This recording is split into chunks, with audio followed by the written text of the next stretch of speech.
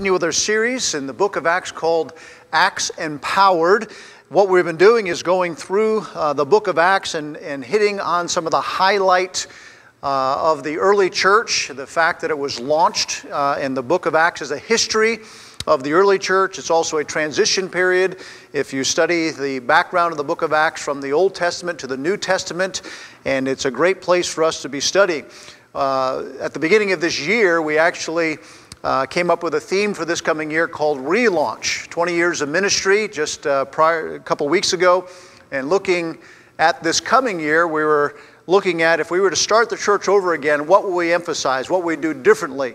Now, we can't cancel a number of ministries, but God seemed to do that for us in a weird way. And one of the ideas was simplifying and breaking our church down into more manageable opportunities for Bible study and prayer. Isn't it ironic how God kind of just forced this on us if we want to take it from that perspective? So, but looking at the book of Acts and studying these different portions of Scripture, I came up with an acrostic to help us go through the book of Acts, and it's from the word Acts itself. A stands for ascension, C stands for church, T stands for transition and Trinity, and then the letter S stands for salvation. Well, today's message will hit on a couple of those points as we go through this, and as I've mentioned this in previous lessons in the past, that acrostic there, Acts, will be what we're hitting on, either one or two or all of those points in these messages as we go through. So here we're looking at a time in the early church history where the church is now under persecution. They're being scattered abroad and taking the gospel with them, as every Christian ought to do while they're scattered away from their main church. And so as we get into this in Acts chapter 8, we already read verses 5 through 10, so I won't go back and reread all this at this time, but we'll be working our way through this passage up to verse 25, getting through that here today. Let me just take a moment and thank also Daniel and Emily. I appreciate the fact that you're translating these messages into ASL for our folks that are hearing impaired, and appreciate that. Again, I can go on to just say how many people work behind the scenes or have other ministries through this church. I'm so thankful for you. Thankful to you for your faithful giving. We praise God that our giving has been up and you have just been sustaining this work as we move forward, and looking forward to sharing some blessings with you in the near future here as we have opportunities to communicate this way, or hopefully in some time to come being back together, which will be probably a slow getting back together, but we'll talk about that at another meeting. And so I mentioned this phrase last week, the church scattered does matter. And no doubt even this week, hearing of some of you speaking of opportunities to talk to others about your faith, being able to communicate with people, keep it up. That's a great opportunity for us at this time to be able to talk to friends, loved ones, strangers, whomever, and continue to just work on those relationships to present the gospel to people, because that's what will change eternal lives. The temporal life is going to go, we know that. But eternal life is where it's at. And so we want to make sure we're helping people to come to that knowledge of who Jesus Christ is. Well, when the church is scattered, it takes the message with them, as what we're learning from this text. To give you just a little background here, persecution, vacation, job change, military deployment or moves, or a pandemic are all ways in which the church can be scattered. In our text, the church was being scattered because of persecution, and vicious persecution by a man named Saul. Saul was a Jew. He had such a zeal and a passion for what he believed at the time was right, a passion for God. And yet he did not believe in Jesus Christ. He did not believe Jesus was the true Messiah, and therefore he asked permission to go and persecute Christians as the Jewish leaders at the time gave him the permission to go ahead and do that. We just saw in the last chapter, chapter 7, into chapter 8, where Stephen was put to death for his faith in a cruel way by stoning. And so we have Philip and Stephen, who were friends. Philip and Stephen served in the Jerusalem church together. They were partners in ministry together.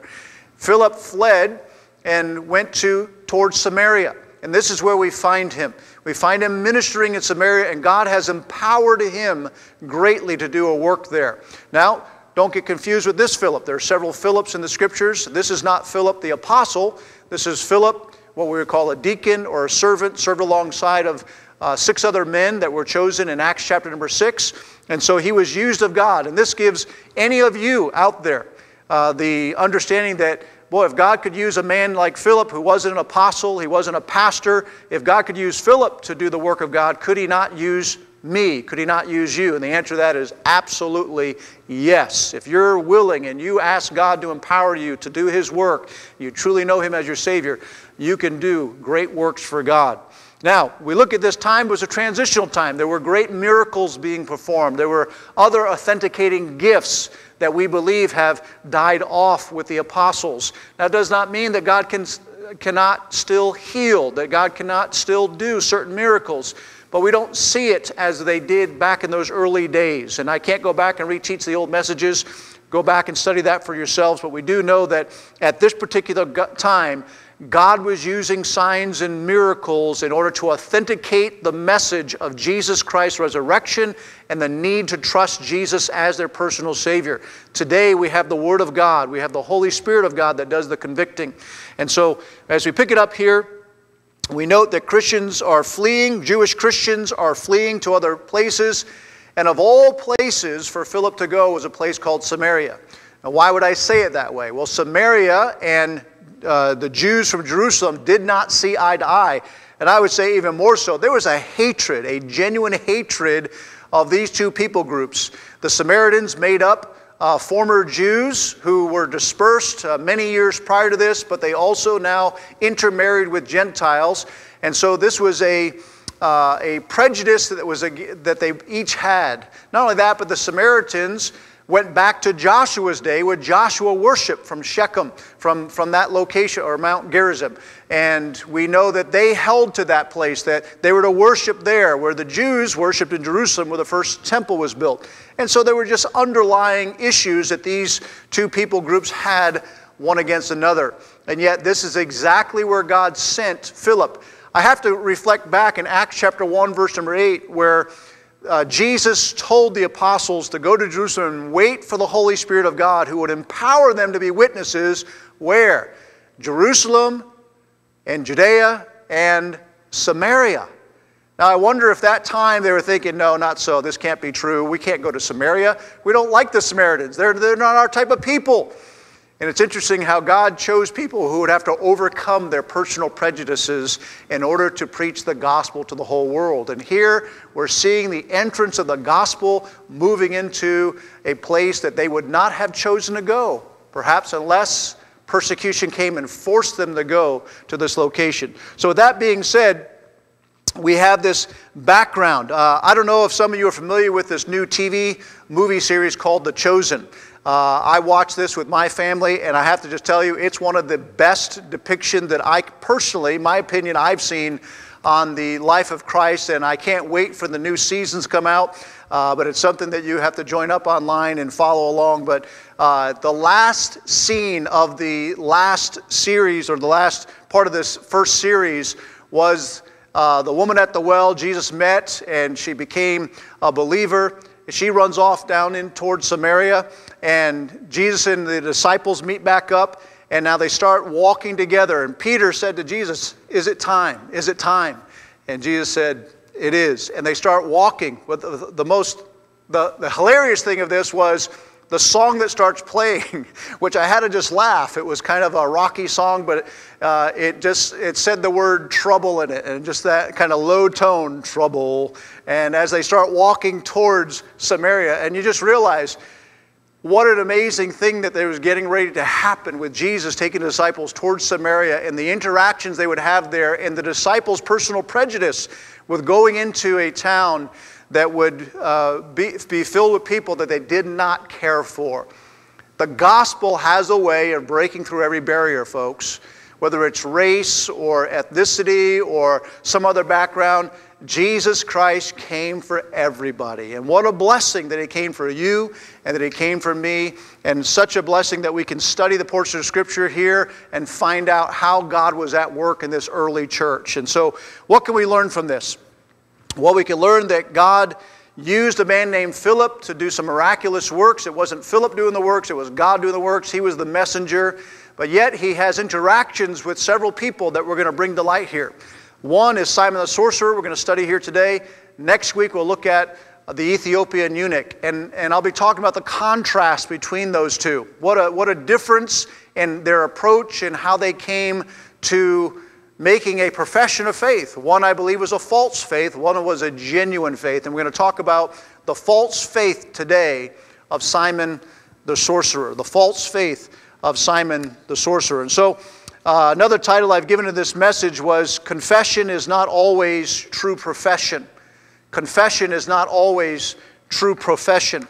Sometimes people make a decision to follow along or to go along with religion, not because they truly believe it, but there was something else that was behind their receiving or joining with a religious group. Matthew chapter 13, Jesus gives a parable on the tares in which he describes different types of soil and how the seed grows in those soils.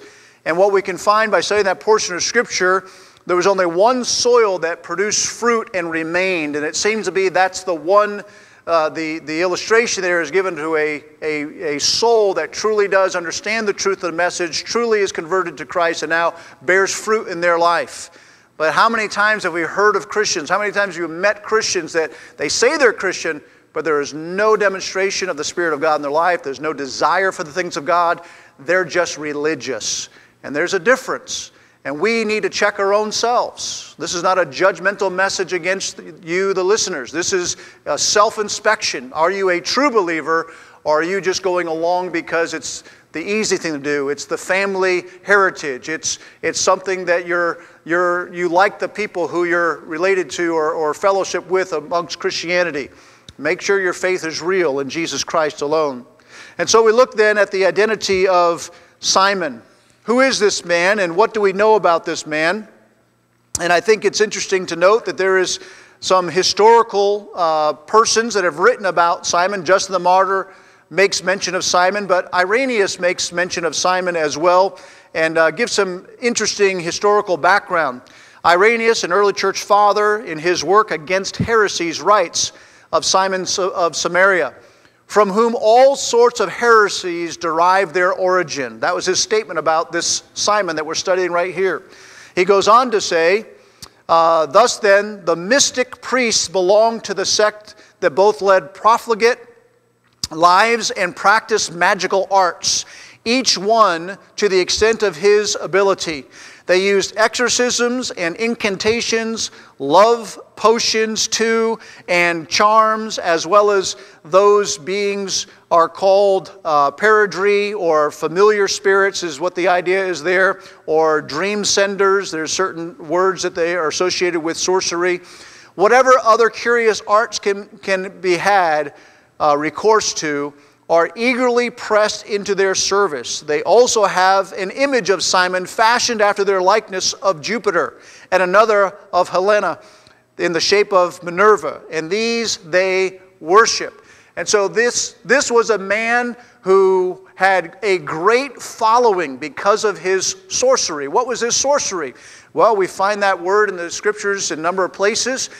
Basically, he was a magician. He was sleight of hand, but yet he may have also been powered by Satan. We know that Satan can work lies and wonders even in our day and age. He can make something seem real. He can do things. He can perform certain types of supernatural feats. And sometimes he does use individuals in his service. And perhaps Simon was one of those that he used because he had such a great grasp of how to seduce and to gain people following him. And he did it for money. The term simony, some of you may have heard of that term, is the idea of using religion to profit for yourself, to make money off of religion in order for you to build up and to make a name for yourself, in order for you to make lots of money. And so this was something associated with this man, Simon the sorcerer. But we want to go back and teach on Simon in just a moment and his coming of faith. But I just want to also make mention before we get into this, the danger of blind faith. The danger of blind faith. It would be easy for me as a pastor to be able to say, just trust me. Just believe what I tell you. And I have learned from a young man and growing up into college and seminary and then pastoring, I find a great danger in people just trusting whatever the guy up there at the front or the lady up there in the front, the priest, the priestess, the pastor. It doesn't matter who the religious leader is. Yes, there's a trust level there, but you should only truly trust the Word of God and the Spirit of God. You can always take what man says, and then let's go back to the Scripture and see if what that man says matches up with the Scripture. That is a good test to keep us as pastors accountable. That's a good test for you to grow in your own personal faith, to always go back to the Scriptures to see if what that person is saying is true, whether it's a fellow Christian, someone counseling you, someone helping you. Go back to the Scriptures because God left us His Word, preserved it for us so we would know whether or not someone is speaking the truth or a lie. It's so important that you're in tune with the Spirit of God and the Word of God. But the danger of blind faith, Satan has had a plan from the beginning to change the message of God into a lie. Did we not see that in the Garden of Eden? He made Eve question, then even boldly stated against what God said clearly to Eve, thus leading her into deception. Satan is still at his work today. I said this last week. Over 1,600 different Christian sects of religion. 1,600, over that. Can you imagine if we could go back to this early church? There was no name associated with it other than Jesus Church, my church, if we would, from Matthew 16. And yet today we have denomination after denomination, even quote-unquote non-denominational churches that are a denomination of themselves. Listen, folks, we have muddied the waters so much because someone had a disagreement over this, or someone had a disagreement over that, or yes, they started teaching error doctrine, and so they created a following. But wow, have we come a long way since this early church that we're studying right here. And there are core doctrines that we can't change on. But sadly, even today, we have good people, we have Christians that are separating from other Christians over a taste in music, over a version. Now listen, this is a controversial issue in our day. But they'll separate over a version of Scripture which does not pertain to salvation, but it pertains to the teaching of the Word of God. They'll separate over dress standard. They'll separate over a style of building. They'll separate over whether or not a church should, what they should do with their finances. There are so many ways that we have come up with divisions in our churches. Now think about this. Who's behind that? Is God behind divisions? Now you say, well, bless God, we're taking a stand on what we believe is right. Okay. But could it have been handled a different way? If it's not teaching false doctrine, thus saith the Lord doctrine, if it's not teaching something different, an error teaching of salvation, are these separations necessary? When we study the Scriptures, you'll find there were some big arguments between the apostles. And what happened? They settled them. They dealt with it. They asked God to intervene, and they figured out a way to fix those issues. But we also know there were some that had to be kicked out of the church. And a lot of those started the isms and schisms and cults of the day. So it's not a perfect answer, but I think we as Christians need to really be thoughtful about how we interact with one another. And so I'm going to say some things today that might seem harsh.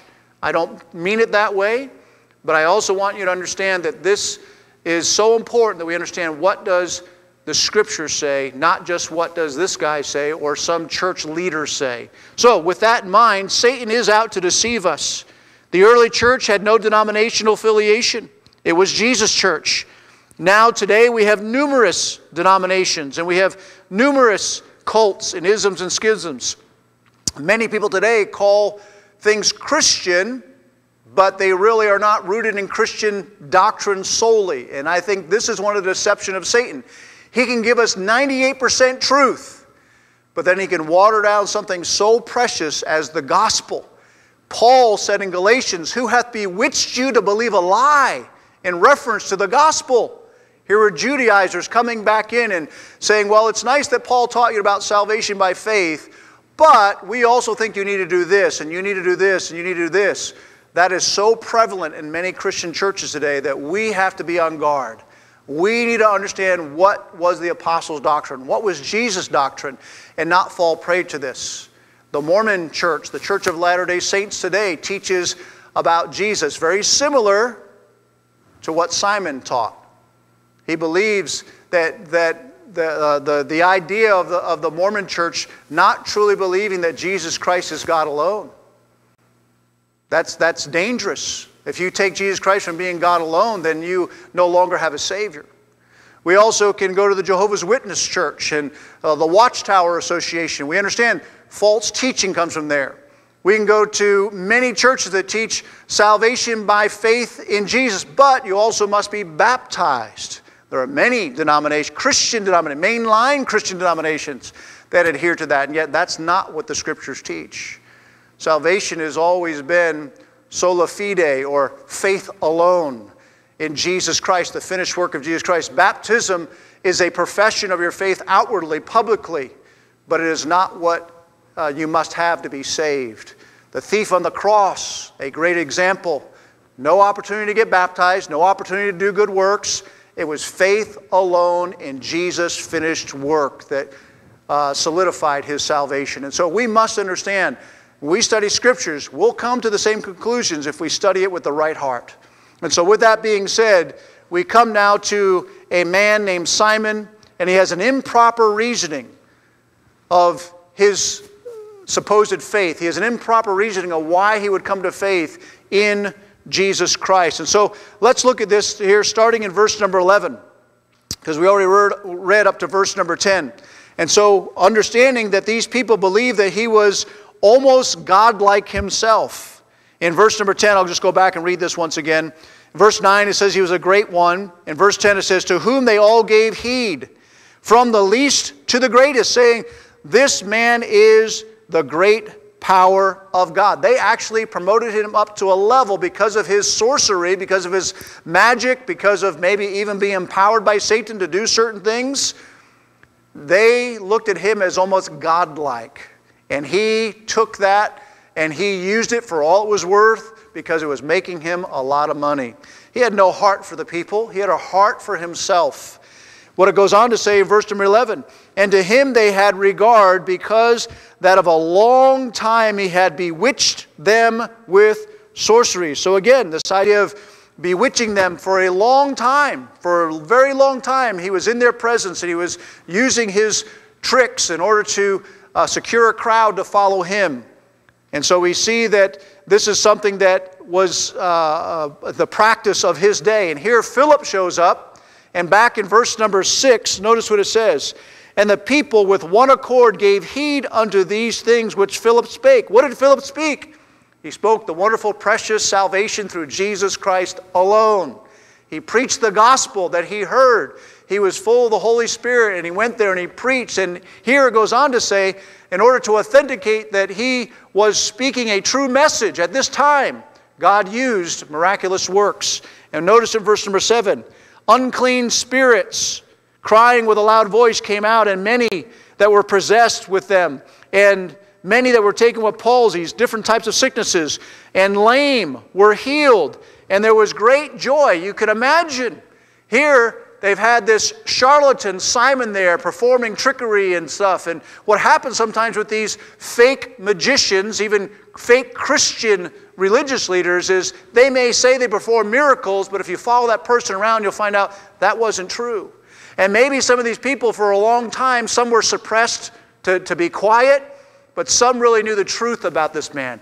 But then when they saw the real power of God at work, they saw that God was using, Philip was preaching and God was there in his power healing people, and those possessed with demons were being healed and in their right mind. They saw how real it was. And not only that, but the Spirit of God was speaking to their hearts. And they had great joy. You know what a blessing it is when you see someone come to faith in Christ? There's a joy in them that you can't give them. For those of you that have trusted Christ your Savior, you know what I'm talking about. The day that you got saved, man, something inside changed and you just had this joy, you had this desire to just, you don't even know what you could do, but you just want to say, man, praise God. And that's the joy that God gives because you know that you've been cleaned from the inside out. You know you have a new relationship with Jesus Christ. Simon could not offer that. He offered traps. He offered trickery. He offered, you got to give me more money. You got to do this. You got to do this. He kept them in bondage. What a difference in Jesus coming into a life and changing them, giving them liberty, than a man who will come and put you in more bondage and always want more from you.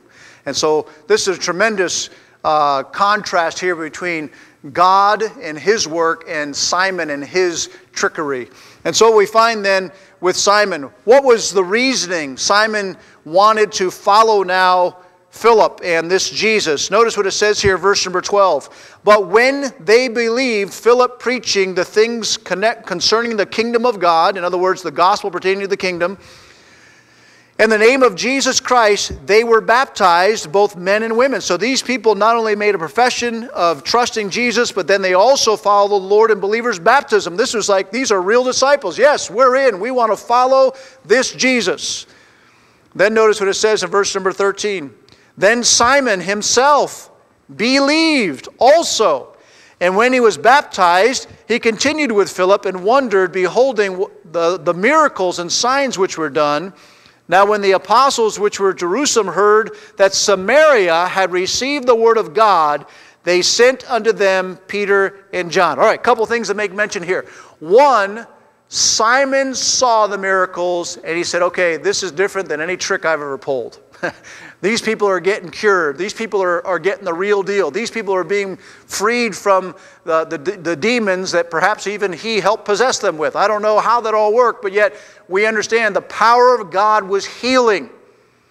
And here we find that he's curious enough to make a profession of faith and to get baptized. Folks, I've been at this church ministry for 30 years now. I have seen many people make professions of faith. I've personally led them to a prayer where they say, yes, I want to trust Christ. And sadly, in some cases, I've never seen them walk with God. I've never seen them follow through. I've never seen them do much. I've seen some come, get baptized, stay with us for a little while, then I've seen them walk away and live a life that is totally like it was prior to them making that profession of faith. I'm not a judge of a person's heart. But what I do know is when God comes into a heart and they truly do believe, their life changes. They desire the things of God. They don't walk away permanently. They stay close to God. Now that doesn't mean they're perfect. They may wander in certain areas. But there's always that desire to get right with God. That always that desire to live for God. And what we find is that they'll bear fruit in their life. Spiritual fruit, the Bible speaks of. And so I can't judge souls, but I do know that Simon seems to fit the same category as people that I've seen walk away from the faith. And it's a sad thing to see because you would think, well, he made a profession, he got baptized, of course he's saved. Only God will know that. He only knows the hearts of man. And so it's up to us to do a self-inspection because so many churches that preach the truth and so many places have many people who are followers, but they might not be following for the right reasons. And that's what we find with Simon. Why would it be that Simon would want to follow along Philip? Well, Simon was full of his own pride, self-pride. Why? Because pride can convince yourself to believe your own lies. I don't know about you, but have you ever said a lie long enough where you actually believe your own lie? Maybe years went by and you made a lie long ago, but then after a while you're like, I guess that did really happen. It's interesting that sometimes your own pride can get you to believe your own false story. Pride can cause you to use what is holy for unholy desires. I've seen people use God's work for themselves. I've seen people use others to get what they want for selfish, fleshly desires.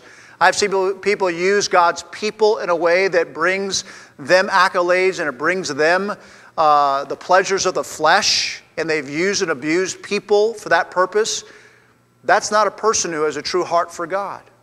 But pride can get in the way of us living a life that honors God. Pride can also cause you to distort truth in your own favor. Can distort truth in your own favor. How many times have we heard people preaching the Word of God and somehow injecting themselves in the story or getting people to believe that that was talking about them? These are false teachers, false speakers of what should be truth in the Scriptures. Pride can cause you to not see your own demise. Sometimes you look at me, can you not see the road you're heading down is leading to destruction? Leave it. That's not true. You just think the worst. You're always negative. You're so judgmental. And before you know it, they face the end. Pride can also keep you from submitting to God's own words. You can be so filled with your own pride that you say, that Bible, it's a bunch of heresy. It's a bunch of just stories, a bunch of fables. And who's deceiving whom? Perhaps Satan has got you right where he wants you. You're so educated you can't believe the truth. You've been so hurt in church that you will never give God another chance. Don't let pride deceive yourself. I know many people have been hurt from pastors and fellow church members and religious leaders, but yet don't throw God out. They were bad people. But you will answer to God yourself someday. Can't use it for an excuse for your whole life. And so we see that Simon had a proud heart. His reasoning was probably more along the lines of, what can I use this power to do for myself? That was his life, using people to make himself rich. Secondly, we see about Simon that his salvation was really for personal gain. He wasn't in it for the truth. Look at verse number 17. It says, then laid their hands on them, and they received the Holy Ghost. And when Simon saw through the laying on of the apostles' hands that the Holy Ghost was given, he offered them money. Isn't that crazy? He offered them money. Give me this power. I want to know how to have that power. Man, I've been doing this for years, and I did it all through tricks. You guys really did it. Give me that. I'll pay you to give me that kind of power. He was not in it. Salvation to him was, okay, I have to do what to become a member? I have to do what to be a follower of Jesus? And if I do this, I'll be able to get these powers? Okay, yeah, I'll pray this prayer. Okay, I'll get baptized. Wow. Not a true profession. A false profession. But yet he was so in it. He was so used to being in power. He was so used to making money. That's how he viewed this idea of making a profession of faith, was to gain more power for himself. It wasn't genuine salvation. It was for personal gain. Thirdly, he saw the Spirit of God is for personal gain. Again, going back to verse number 19, saying, give me also this power, that on whomsoever I lay hands, he may receive the Holy Ghost. Now, that might sound like spiritual talk, but he was not in it for other people. He was in it for himself. But he was using Christian talk. Give me this power so I can help other people also get the Holy Ghost. Well, that sounds wonderful, but he was just willing to pay for it. And we know his heart. He wanted to heap treasures on himself. And we kind of know the end of the story, so that's why we can be a little more confident in saying this. But I want you to notice also one more thing. His sinful heart will perish without true repentance. His sinful heart will perish, as will ours, if we truly do not understand that we're sinners and we cry out to Jesus Christ, who is God, who paid the full price for my sins.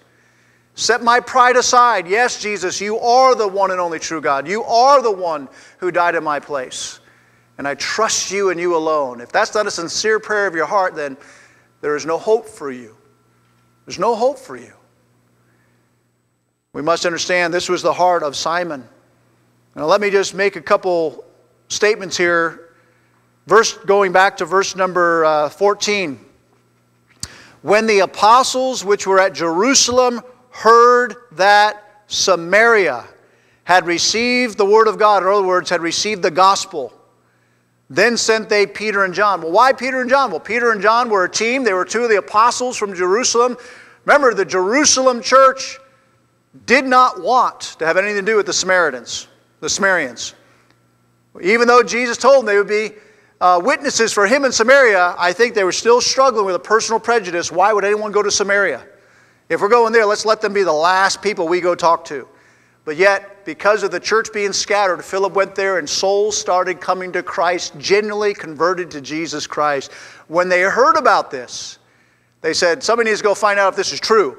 So who do we send? We send Peter and John, two of the well-known leaders at that time of the apostles. So Peter and John show up. And we know that there was a delay in receiving the Holy Spirit because of authentication. Now, if you go back and study this, you'll have to understand the Holy Spirit of God on the day of Pentecost was empowered them, but they spoke in different languages, not unknown tongues. They spoke in known languages, and the people heard the gospel in their tongue, and couldn't believe it, and they received Jesus Christ their Savior. We see this will happen 3 or 4 times in the book of Acts, and it's the way God chose to authenticate to the Jews, who were the first in the church, and the apostles, who were the first in the church, that the Jews would receive the gospel first, but then they would be called to spread that gospel throughout the known world. Samaria being one of those choking points for them. Really? The Samaritans are now going to get the gospel? And so they sent them to authenticate this, but they did not receive the Holy Spirit. We know today we receive the Holy Spirit of God the moment you ask Jesus Christ to become your Savior. Here we see that the delay was a divine delay. And this will happen again in the Scriptures. We'll point out Acts 10, Acts chapter 19. We see 2 more times where that happened. But here we see the delay in them receiving the Holy Spirit. And so when Simon saw this, that's what moved him to want that kind of power. But what we see here by this delay, it was to authenticate that these people, these Samaritans, these half-breeds, were also receiving the truth, and they were receiving the Holy Spirit. And so when Peter and John went back to report to Jerusalem, say, hey guys, yeah, they got it too. We can't believe it, but yes, God is even having mercy on the Samaritans. And so this was another sign of authentication that they were seeing God's hand at work, spreading throughout the known world in certain fashion. And so this is an amazing opportunity for them to be a part of. Next, I want you to see, as we get close to finish up here, what are some reasons, like Simon, people will make a profession of faith and join a church? Well, sometimes we see people join a church to be a part of a certain denomination because that denomination in their community might have a good name. We see sometimes that people will join a church in order to honor their parents or their grandparents. They really don't have a desire for church. They don't have a desire for God, but hey, this is our family heritage. Might as well be a member of this particular church. We also find that people join a church to look good for personal gain. Well, everyone in my community, they say this is the biggest church. If you go to this church, you'll have the most inroads for business, so let's join up with that church. And they go for other reasons of personal gain. Some people join a church because they're going to get married. And even though sometimes the people have no faith of their own, they'll join a church in order to have their wedding in that church because that's the bride's church or the groom's church, and they want to make sure they can have that wedding in that church. And again, for our church, we won't do any wedding unless we know for sure that you have a testimony of salvation. We don't want to participate in a service where someone is just using the church for a holy ceremony in order to just get their way. This is dangerous, that we allow people to join churches without knowing truly they've trusted Jesus Christ as their personal Savior. And then some join churches just to be accepted. For whatever reason that is, they join it because, well, that's where my friends go, that's who I know, and so they'll join a church for that reason. Now listen, joining a church doesn't save a soul. The Baptist church can't get you to heaven. The Catholic church, the Methodist church, doesn't matter what church you claim, cannot get you to heaven. Jesus alone, faith in Jesus' finished work alone is what we must believe in order for our sins to be forgiven and for us to go to heaven. So what did Peter say to Simon that shows us Peter, an apostle, endued with the power of God, knowing Simon at that particular day? Here's what the apostle Peter said to him, which gives us more credibility of why we believe Simon truly wasn't a genuine professing Christian. Verse 22, repent ye therefore of this thy wickedness, and pray God if perhaps the thought of thine heart be forgiven thee. Here Simon, after he offered them money because he wanted that same power, Peter said in verse 21, you have no part in this at all. You could almost hear the egregious heart of the apostle Peter as he looks at Simon. He goes, you have nothing to do with this. You don't even understand what you're asking. And he says, and unless you repent, meaning you change course, you do a direct turnaround, you are trying to just add this to your own repertoire of things that you can do to use people. He said, unless you repent of that and you truly do trust Jesus, you have no part in this at all. And pray that God will forgive you. That's what he said. Pray that God will forgive you of that.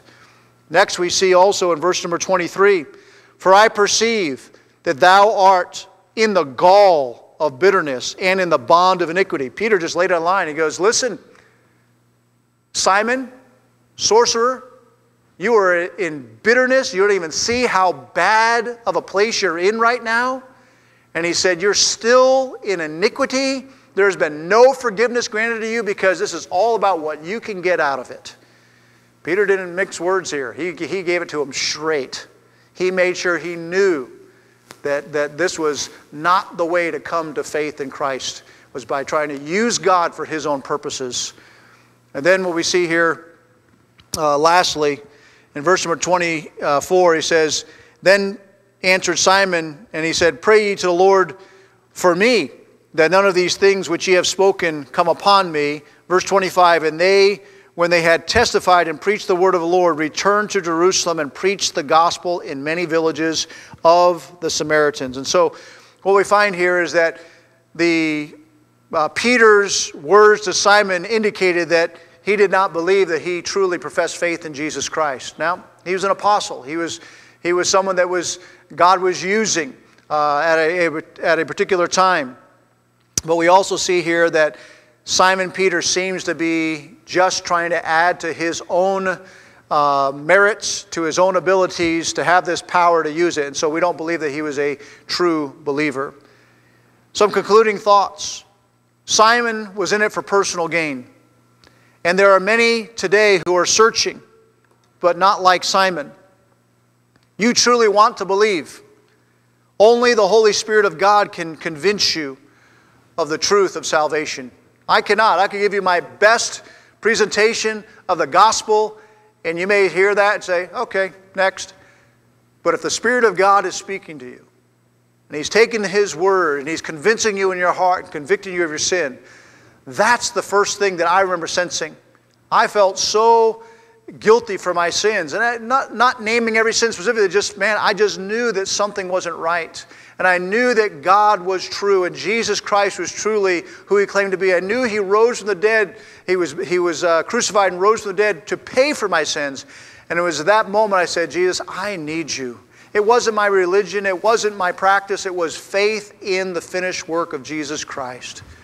And so what we find is that if you truly are searching today, and you may have come to faith in the other ways that I had defined earlier, not true faith alone. You did it for some other reason.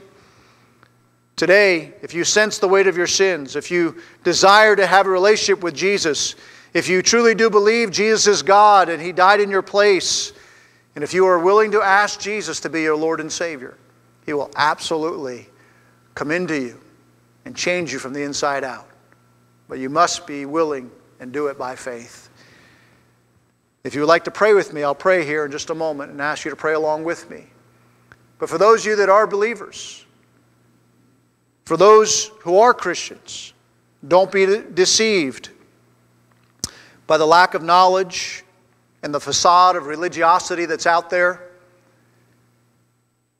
I know people in different denominations that truly know Jesus Christ, their personal Savior. I was born and raised Catholic, as many of you know. But the Catholic doctrine of the church will not take me to heaven. I'm not trying to be offensive, I'm just telling you the truth. They believe salvation by faith in Jesus Christ, plus baptism, plus being a member of the Catholic Church, plus following the sacraments. There's many things they add to it. Many other denominations will add something else. In any church, I know Baptist churches that don't preach the truth anymore. So we have, in many different religions, people who truly have come to faith, or many different Christian denominations, people who have truly come to faith. But we also have people that are just believing in what that guy up there teaches. Go back to your scriptures, go back to the truth, and see if the Spirit of God would speak to you and help you to come to true faith in Jesus Christ. I'm going to pray, and if you want to pray along with me at home for your own salvation, you can pray along with me. If you're saved, then I would pray that God keeps you from being deceived by any other false teachers that are out there. Father, as now we turn our hearts to you, I thank you for this opportunity to present this truth from Acts chapter number 8, and how there are many people out there that either are false professors, they're in it for their own self-gain, or for one of the other reasons that I have mentioned. But there might be some that are listening today that truly do want to receive Jesus Christ as their personal Savior. For them, you know who they are, Lord Jesus. And perhaps right now you're convincing them of this truth. And if they would pray along with me right now, not my prayer, but with their faith in you, Jesus, they could receive you as their personal Savior. And if you'd like to pray along with me, a prayer simply like this: Dear Lord Jesus, I know that you are God, and I realize that you died to pay for my sin debt. I'm trusting you that you died on that cross for me, that you were buried and you rose again from the dead. And I'm putting my faith in you, Lord Jesus, to forgive me of all my sins and to give me a home in heaven with you someday. I thank you, Lord Jesus, for saving me. If that was the prayer of your heart today, I would love to hear from you. If you have questions, I'd love to hear from you. But we are so thankful that we have this opportunity to preach and teach the Word of God. And I hope you would understand my heart. I'm not trying to be offensive to anybody, but I also want the truth to be heard. And it's so important that we go back to what the Scriptures say, not just what religion says. Thank you for joining us today.